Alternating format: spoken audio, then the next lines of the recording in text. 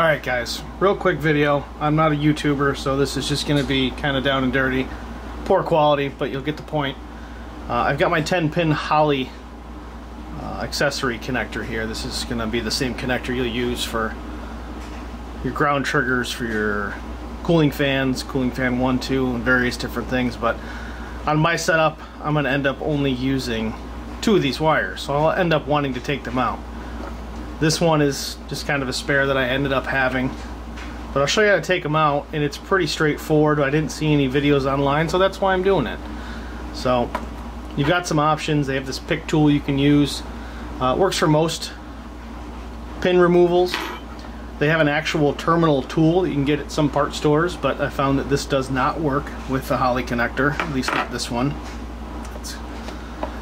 The safety pin method seems to be the best way to do this. So while making sure this is focused, I'll show you. Open safety pin, okay? You're going to take the pin and go underneath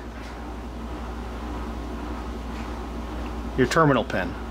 Push down, a little bit of force, nothing crazy, and then pull your wire. Okay?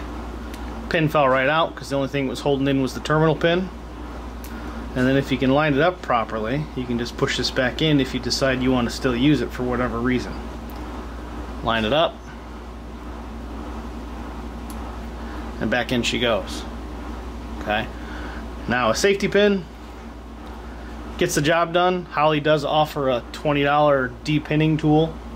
It's handy, but for 20 bucks or a safety pin, it's your call. Thanks.